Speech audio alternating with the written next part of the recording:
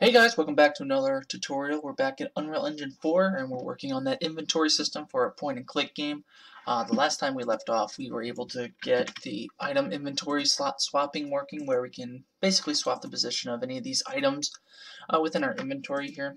So just to demonstrate that, we can just move these around pretty much any order that we want. So now what we're going to do is get the basic functionality for dropping the items. So if we wanted to pick it up and drop it back into our environment, we're going to start getting the basics done for that. We're probably going to split this up into two tutorials. So we're going to do the first half here and do the second half in the next one. So what we're going to need to do, we're going to go back to the player character class here, and what we're going to do, we're going to create a new macro that we're going to need to use later on. We're not going to really use it right now. We're going to use it in the other video, but we're going to make it in this one. So let's do a new macro. We're going to call this assign static mesh to inventory item.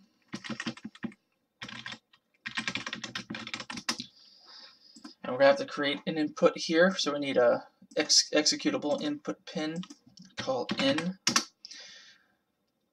And then we need another one, but this one's going to be an item name. So we're going to need name. We're going to name this item name. I'm going to need one last one, but it's going to be a special one. I believe this pin is a BP inventory item one. So BP inventory item. And we're just going to name this inventory item. And then for output, we just need an out executable pin. We'll just name it out.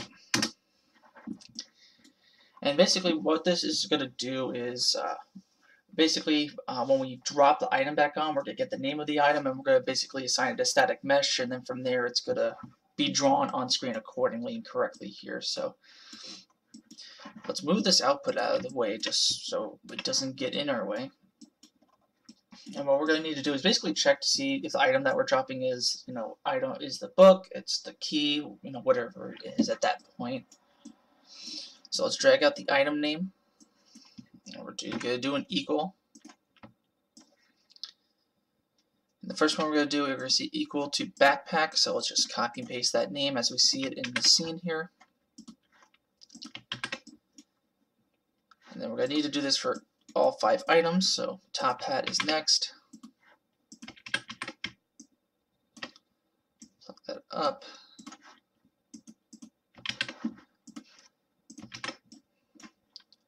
Copy paste it again.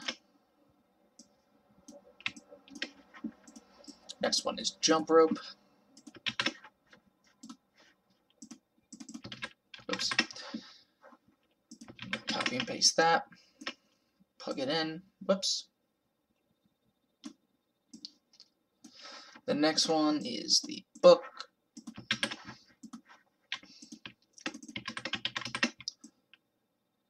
And then last but not least is the key.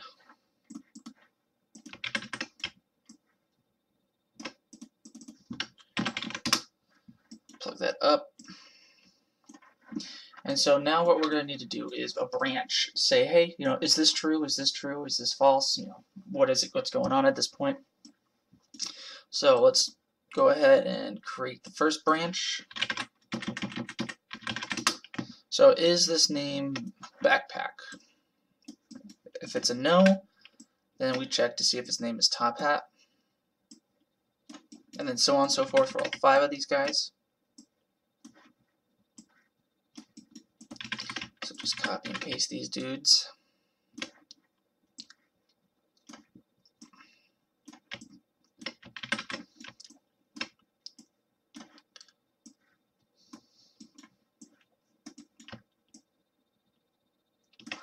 And then basically if it's true, say for example it's true that the name is backpack, that's when we want to set a static mesh here and assign it.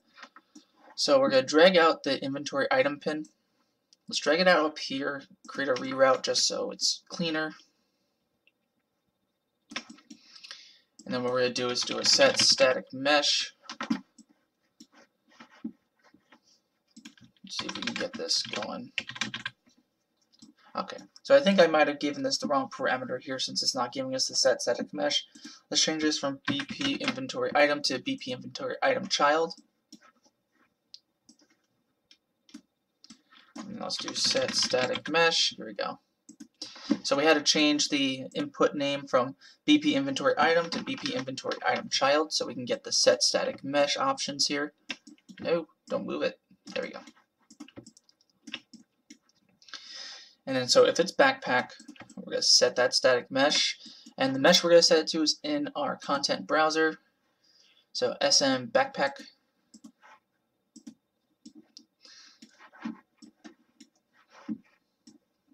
And then we got to do this all for each item. So let's copy and paste. Put the target in. Put the next true in. And then the next one is the top hat. So let's grab the top hat static mesh here. Plug it up. Copy and paste. The next object is the jump rope. So let's assign it here. Plug it up here.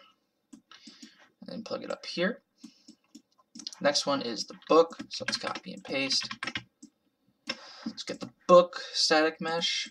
Assign it. Grab this target pin from up here. Plug it up. Whoops. And then plug it up to the book true. And then last but not least, we got to do that for the key. So let's plug the executable pin, plug in the target pin, and then let's grab it in our static mesh here. Okay. So everything's assigned here. We got the backpack, top hat, jump rope, book, and key. And then what we're going to need to do, we're going to create a sequence. Plug these all up into the sequence.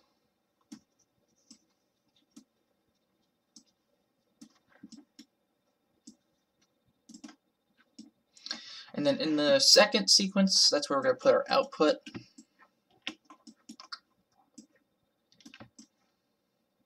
And in the first sequence, this is where we're going to put a delay of 0.2 seconds, which is its default. And this is where we're going to actually set the collision for these objects when they spawn back. So let's just drag that out. Let's create a new reroute and do set collision enabled.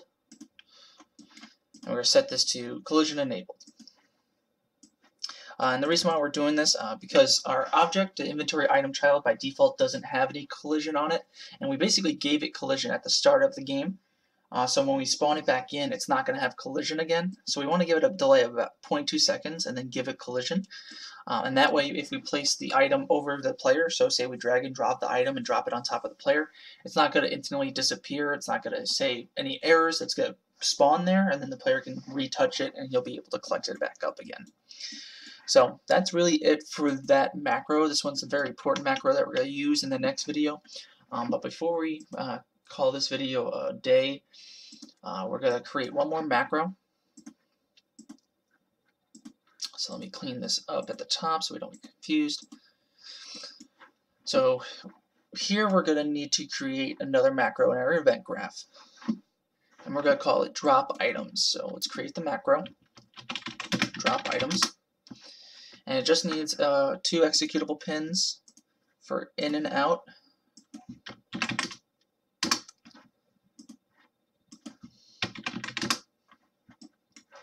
And this is going to be kind of, it's going to be almost identical, if not completely identical, to the other macros that we have here.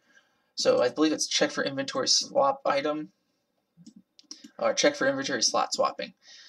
Here, this is where we have all these checks, the true and falses for the slot 1 drag. So we're going to copy and paste that, but we're going to not copy the actual macros for the swapping here. We're just going to be copying the branches for those booleans. And that's what our drop items is going to be for right now.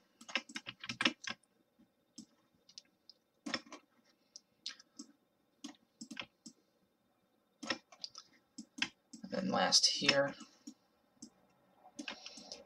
And it's within here we're going to create basically a new macro, but this is going to be the next video. I just wanted to have the assign static mesh set because we'll be calling that in each macro we're creating, and I wanted to have just the meat of the drop items here. And then once we have this done, all we really need to do is fill in the macro for our new drop item for slots. We're going to create that in the next video, and once we have that done, we should be done with this tutorial series for the inventory system. So I'll see you guys next time. Thanks for watching. Hey guys, thanks for watching. I definitely appreciate it. If you like the content in the video, definitely like the video, subscribe by clicking on me or the subscribe button above. For more content, you can click on either two videos on the right side here for more blueprint examples, for more blueprint tutorials, more information just on how to use Unreal Engine 4. So again, I appreciate you guys watching, and I'll see you guys next time. Bye!